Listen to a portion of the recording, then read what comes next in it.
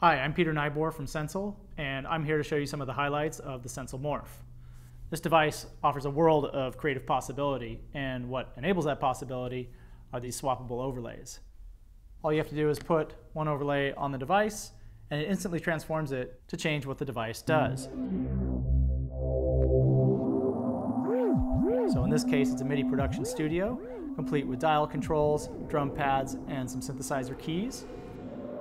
Now it's a MIDI keyboard, the traditional layout, as well as some additional buttons at top to help you control your session. We also have a QWERTY keyboard, and now you can use it for typing, mails, blog posts, mean internet comments, and you can even use the inventor's overlay to make your own custom interface.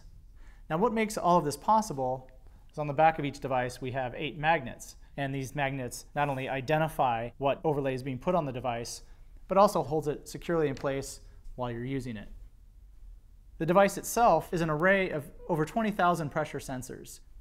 These can detect up to 30,000 levels of pressure from a very light touch to a very hard hit. So this can be used for something as delicate as typing, or something as rough and tumble as cranking out some fat beats. You can use the Morph with a USB connection, or you can use it wirelessly with Bluetooth. All you have to do is unplug this, hold down the power button for a second or so, the lights flash, and then this LED will turn blue, and now you're ready to pair via Bluetooth to macOS, Linux, Windows, Android, iOS. All of those platforms will support this. It runs on battery for up to 4 to 5 hours. Because this is made for creative people, we've also included the Sensel app. The Sensel app is your hub for configuring and updating the Sensel Morph, as well as configuring each individual overlay. So for example, you may want these top buttons to do something a little bit different than what they're pre-programmed to. Now this is a QWERTY overlay for typing. You could, if you wanted to, redefine it so each key press was a MIDI note.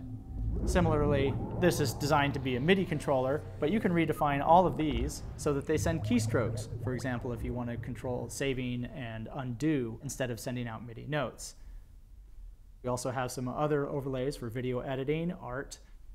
That's just sort of an overview of the device. We're going to dive in deeper for each overlay in some other videos, so stay tuned and start learning about the Sensel Morph.